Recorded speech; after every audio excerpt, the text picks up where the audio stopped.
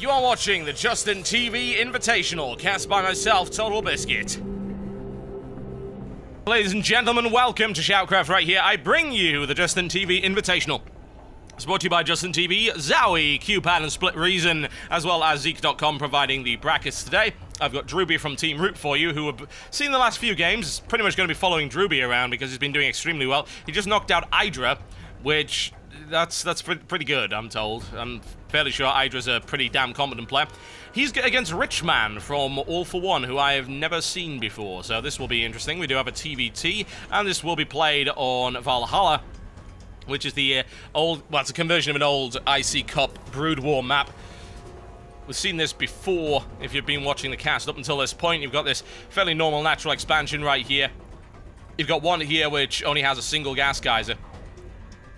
And then your next one would be down here, which seems like you could probably defend that, although it's got that very wide ramp, so the chances of you set up any defenses you're going to have to do so at the bottom.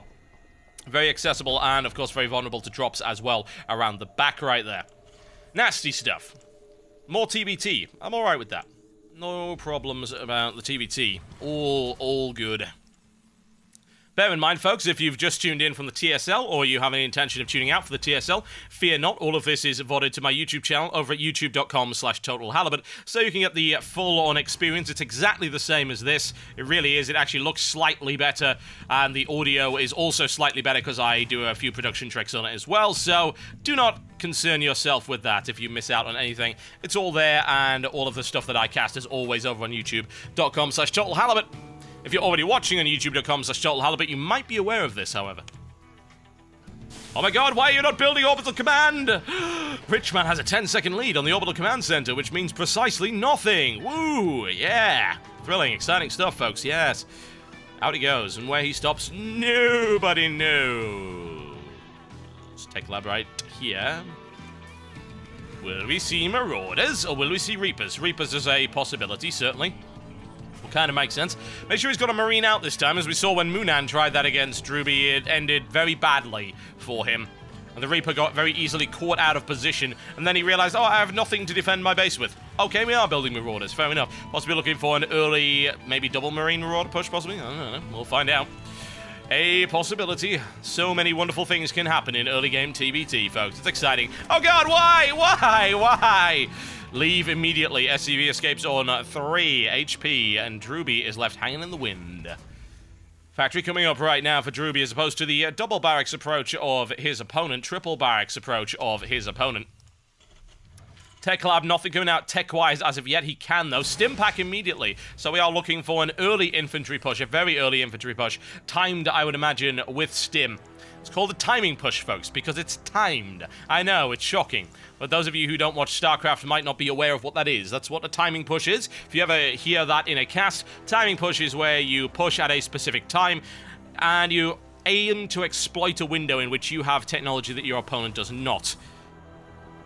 There are certain windows which are advantageous for pushes, and when it comes to Stimpack, that is perhaps one of the most important. Usually you will push out without the benefit of anything in terms of medevacs or whatever.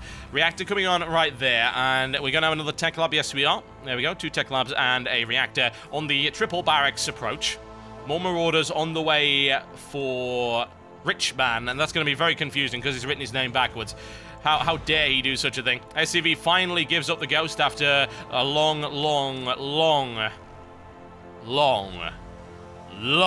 service of 5 minutes 45. Not so great.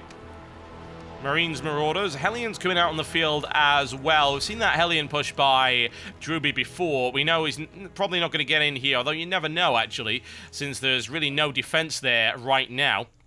If the Marauder can nail it down, that would be nice, but it just missed it entirely. Through it goes. That single Marauder will be able to kill it, probably before it does too much damage, although those things are fairly slow. What's the Stimpack looking like? There we go. The timing is almost perfect, though not quite. There is the push up the line right here. Drewbie forced to hold that line with SCVs. Stimpack now available. A lot of firepower being rained down on it right now. Cancels out the bunker. Will Richman be able to push his way in there, though? I'm not so convinced. Don't think so. Don't think he's got the numbers right now. I don't know how much damage was done by that. Not a huge amount. Maybe 2 or possibly 3 SCVs taken out there. So not a massive amount of damage done by that. The Marauder did a good catch there and dealt with that with ease. The greatest of ease. Now, Richman's going to need a little bit more to push past that. No stim pack available for Drewbie yet. He's actually not bothering with tech at all. Starport and the tech lab. Any Banshees on the way? Yes, indeed. He just starts it off right there. A sensible maneuver, at least to keep his opponent in his base, defending against that. Seeing any engineering bay? We are not right now. Delicious. Well, well, well. Hellion drop! A quick grab, not much damage done. Takes out, I believe, a single SCV with that one. Gets out. Did I just see a big whale under there? There is actually a whale on this map. That's terrifying. Now, these Hellion drops will keep Richman on his toes and back in his base, which is where Drewbie wants him to be, as opposed to in a position where he can get shot to pieces. Oh, God, that's a lot of Marauders. Ah, oh, wow, wow, wow. Yep, loses one already. Almost loses the second. There's no real position he can drop right here that isn't already covered. Still, that Banshee is on its way. It's already on the field. Cloak is on the way, so we are dedicating a little bit to that. Still, no engineering bay. And only a single base right now. The starport coming up right here for Richman. Easily scouted. A little bit of a barbecue going on. Can he take the SCV? That's what he looks for right there. And he does. A little bit of a delay. Nicely played. There we go, finally getting the stim pack out. Here comes the engineering bay from Richman. However, that Banshee is already in the air. Looks like he must have cancelled out of the cloak. There's no way he could have had it that quickly. Makes sense, honestly, when you think about it. The Banshee's not going to be able to do a huge amount. Looks for the harassment anyway. There you go. Not a lot he's going to be able to do. He'll be able to crack open maybe one Marauder. Stims away. Not quite quick enough, I'm afraid.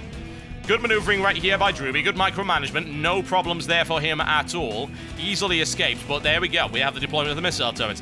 Now, I would think, honestly, he deliberately did that to force him into a situation where he's having to build those missile turrets. And Drewbie expands in the meantime because he knows that nothing is coming in his particular direction. Still no cloak and a Viking coming out, so that's going to severely limit the availability of everything, pretty much. Absolutely everything for his opponent.